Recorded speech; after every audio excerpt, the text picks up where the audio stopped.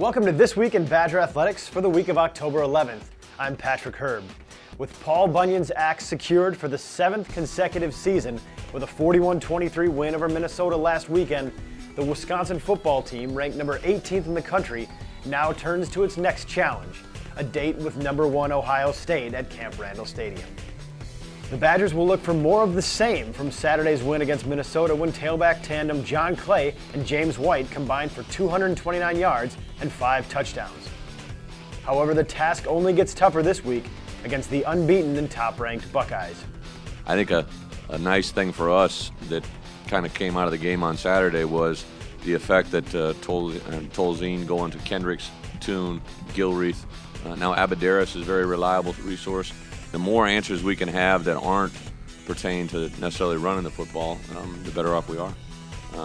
Now to go against a competition or go against an opponent at the level Ohio State's been able to uphold for so long is going to be a nice measuring stick. And I think our guys will have that in the back of their minds and move forward. And hopefully everybody will be in a position to be at their best on Saturday. The Badgers showdown with Ohio State this Saturday is set to begin at 6 p.m. with both ESPN and ESPN 3D carrying the game live. The game, however, is just one of several free events happening on campus Saturday that you need to be a part of. Fans are being asked to turn out in full force for ESPN's College Game Day show, which is going to be broadcast live from campus at 8 a.m. A couple hours later, there's another can't-miss free event, Fieldhouse Madness with the men's basketball team. The Badgers will officially begin their 2010-11 season by taking over the Fieldhouse for the first time since 1998. Fans will get their first look at Bo Ryan's Badgers when the doors open at 2 p.m. for the 2:30 scrimmage.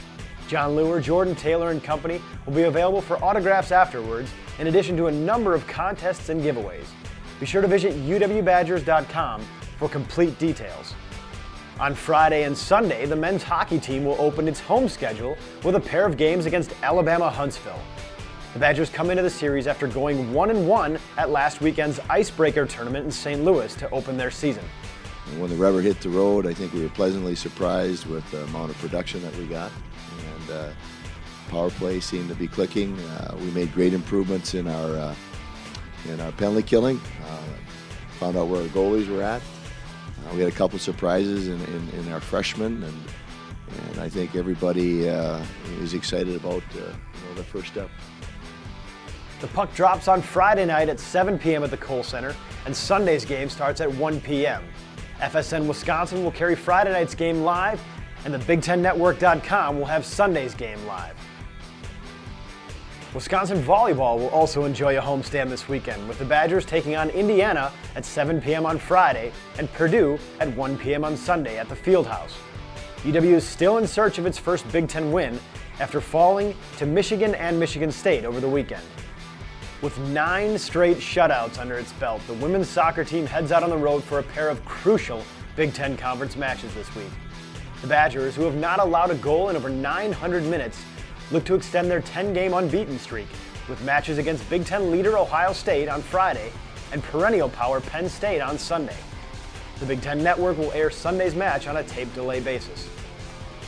Men's soccer has a week to build on its 3-2 loss to Michigan from Sunday as the Badgers travel to face Michigan State next Sunday in a match that will air live at 1:30 p.m. on the Big Ten Network. For more information on everything going on this week in Badger Athletics, stay with uwbadgers.com. We'll see you next week.